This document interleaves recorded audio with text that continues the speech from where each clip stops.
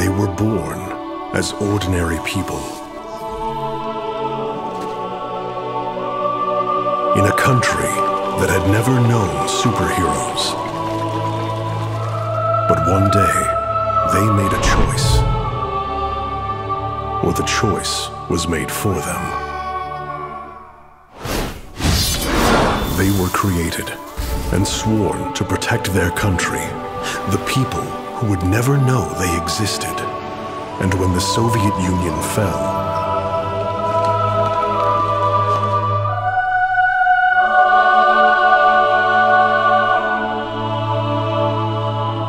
they remained behind, in hiding. But now evil is rising from the shadows of the past, and they must prepare for the final battle.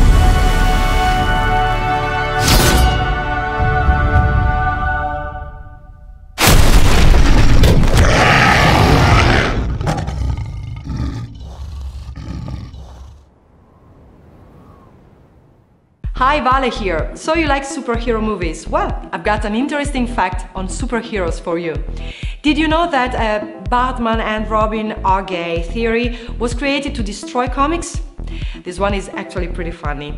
The jokes concerning Batman and his questionable relationship with Robin all came from one man's insinuation. That man was Dr. Frederick Wertham, a therapist who was fixated on destroying the comic industry. He claimed that some of his patients were sexually maladjusted individuals because they read comics about Batman, claiming some even expressed romantic feelings for the Dark Knight.